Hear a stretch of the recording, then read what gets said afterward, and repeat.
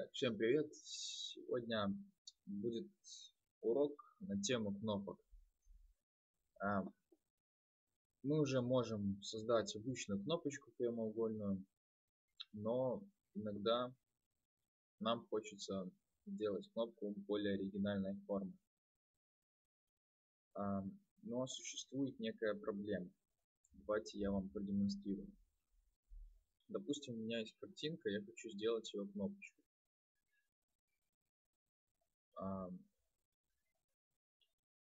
Давайте создадим 3 скрипта. Первый будет называться Game Manager. Второй мы назовем My Button. И третий Button State.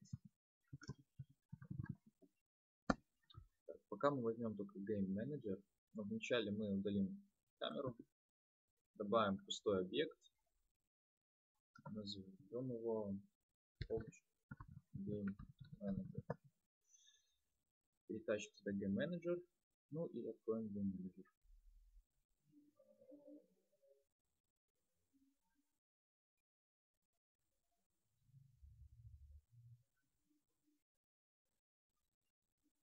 Итак, вначале я вам покажу суть проблемы, а затем мы ее решим. Сделаем публичную переменную текстуры PD.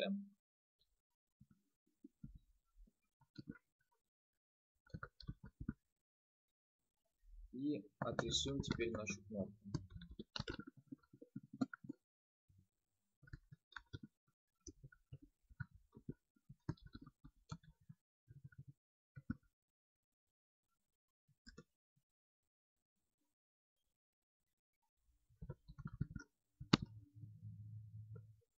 Так,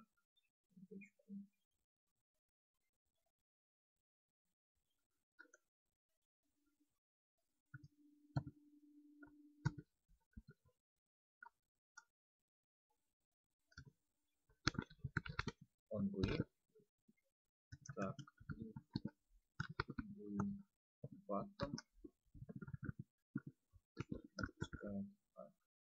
Ширина у нас 300, высота 171. Ну и мы рисуем нашу текстуру. Ну и что-то будет выполняться.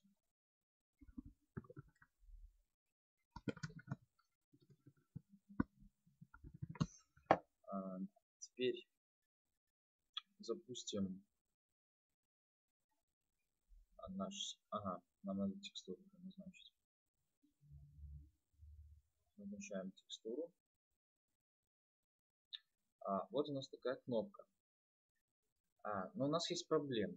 Мы хотим сделать так, что если мы наводим на какую-то прозрачную область, чтобы у нас кнопка не выделялась, она у нас выделяется. В нашей текстуре, давайте я открою через что-нибудь открою.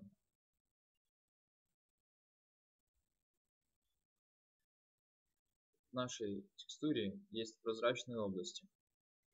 Я специально сделал такую большую, я затем покажу зачем. Но нас интересует просто, что у нас есть прозрачные области, при наводе на которых наша кнопка не должна, при наведении на которых кнопка не должна выделяться.